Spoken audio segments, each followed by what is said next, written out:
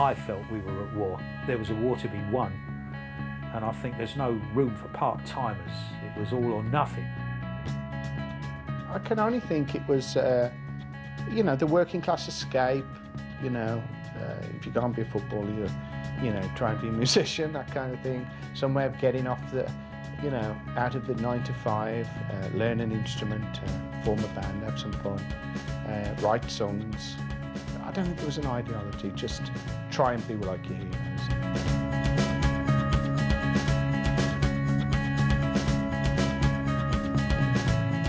Where we come from, there's nothing. There's nothing in East London. If you weren't in the gangs or you couldn't play football or boxing, you got music.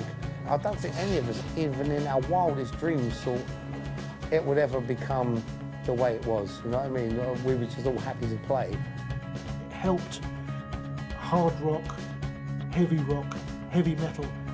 It just gave it an extra boost at a time when it had been pretty much dormant and pretty much ignored. New wave of British heavy metal was heavy metal's own punk in a way.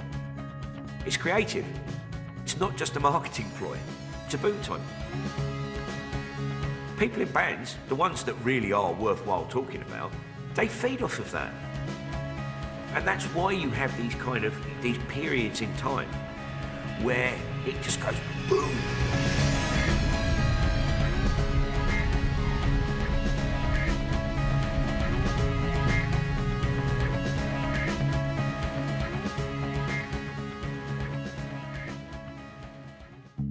At the tail end of the 1960s, popular music began to get louder. Along with tracks like the Beatles' Helter Skelter and the Stones' Jumping Jack Flash, which pumped up the volume and the distortion of the rhythm guitars, fresh acts were appearing who focused on this new, heavier sound. Guitar gods such as Hendrix and Clapton pushed their instruments to the forefront, showcasing their virtuoso ability whilst moving further away from the dominant sounds of pop. It was after the emergence of the new hard rock bands Deep Purple, Led Zeppelin, and in particular Black Sabbath, however, that a new phrase began to circulate: heavy metal. And although this would slowly seep into the common musical vocabulary, where it emerged from and what exactly it defines remains to this day enigmatic. The first use of the term heavy metal, the whole thing is sort of shrouded in myth, and no one's got a definitive answer. I mean, I've read music texts that sort of describe the Byrds even as being sort of heavy metal, which, I mean, sounds absolutely preposterous.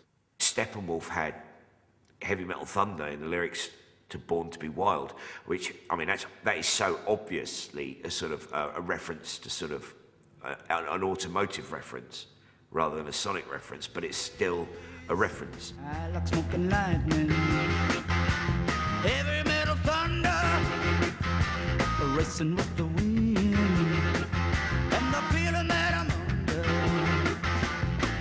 I kind of like that. No one ever knows where it came from, sort of thing. When I first heard the phrase heavy metal, I kind of liked it. I guess I was a bit unsure as to what it meant.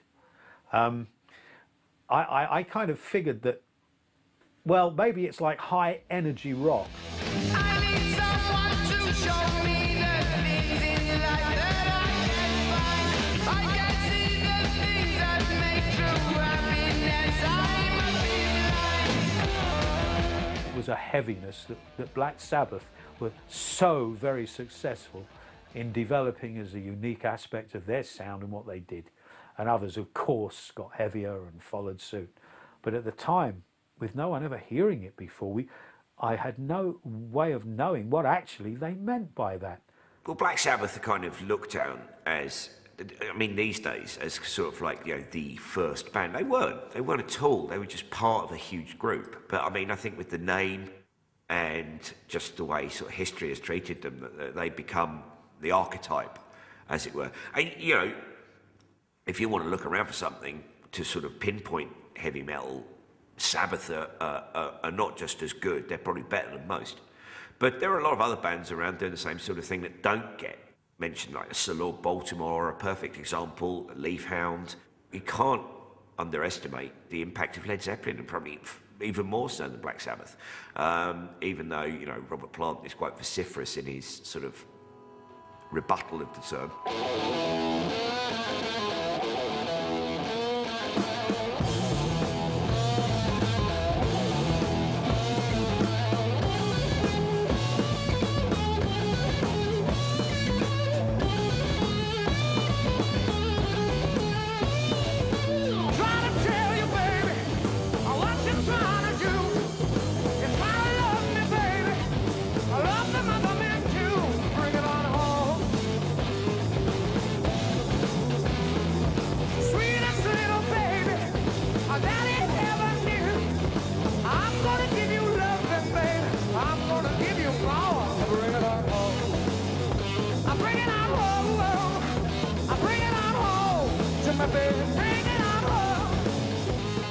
So it's this creative period of music on the tail end of that enormous boom that was inspired by the likes of Sgt. Pepper and Pet Sounds, albums that sort of broke the mould. Suddenly people realised they could do whatever they want, and the music industry was set up thus that it allowed them to. And that's where you get, you know, basically heavy metal came from. And throughout the first half of the decade, Zeppelin, Sabbath and Deep Purple went from strength to strength in a musically diverse climate that saw their heavy rock coexisting with both the extravagance of glam and the excesses of prog. By 1975, however, things were changing, with all these bands broadening their sound and incorporating new elements into their music. I think by 75, the likes of Zeppelin, Sabbath, Purple have been doing it all a long time. There was a lot of touring going on.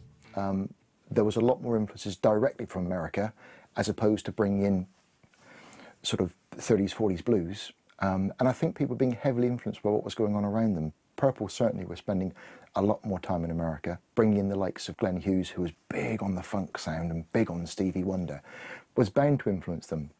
Most bands, 5, 6 years down the line, have got very little to do with what they were when they started. The mid-70s was a brilliant boom time for funk music. Earth, Wind and Fire, Mother's Finest, the early Commodores. Stevie Wonder, the best music Stevie Wonder ever made was in that period. Let us start to fall. You don't think that's going to have an effect on people who are at the top of their game musically? They're listening to this stuff and they think, oh, you know, a lot of hard rock fans, sort of with a more sort of narrow-minded approach, are kind of like, oh, no, can't have that. Richie Blackmore didn't like it, you know, and he was the essence of Deep Purple, but he quit. Blackmore, who had been a founding member of Deep Purple, formed a new group, Rainbow, that distanced itself from this new experimentation and returned to a heavy rock sound. Other bands too were beginning to emerge that would also keep the hard rock flag flying, including Judas Priest, UFO, Thin Lizzy, Motorhead and the Australian outfit AC/DC. Yet despite the fact that all these bands were collected in one genre, there was a striking variety in their musical approach. Thin Lizzy didn't sound anything like UFO. You know, possibly the two biggest sort of heavy rock bands that the UK came up with or the British Isles came up with, you know, in the mid-70s.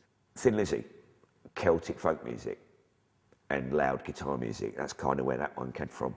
UFO, Deep Purple, and a sort of an even more melodic ear. That's kind of where they sort of come from. Motorhead, well, I mean, Lemmy's on record as saying all he wanted was a UK version of the MC5. And let's face it, if you actually really strip down everything Motorhead have ever done, it's not heavy metal, and Lemmy hates the term heavy metal, it's just rock and roll. Played very fast and very loud, that's all it is. You know, so it's just, again, it's a myriad of influences and different bits sort of influencing different bands.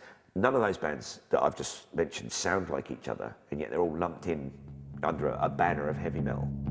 And although each of these hard rock bands would chart their own course throughout the 1970s, it was over the following 5 years in Britain that the